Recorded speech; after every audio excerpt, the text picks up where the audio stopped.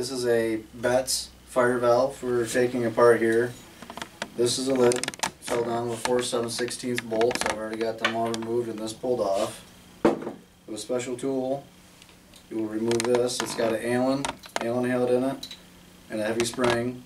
Not enough to cause damage, but it will fly off, so use precaution, use a special tool. There's a seal here that can go bad.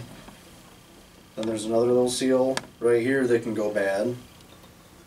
Then you can pull this out, and this is the main one. You want to check this with your fingers for any kind of dents or pits or anything wrong with the plastic or anything like that.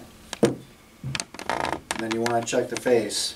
Check the face for any kind of pitting, scratches, any little small indentations, anything like that. That'll cause leaks.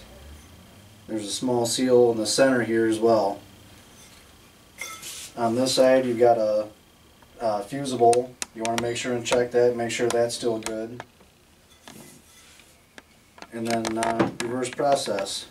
Put this back in, put this back on, use a special tool to tighten that back down, and then put your cap back on. And that's it.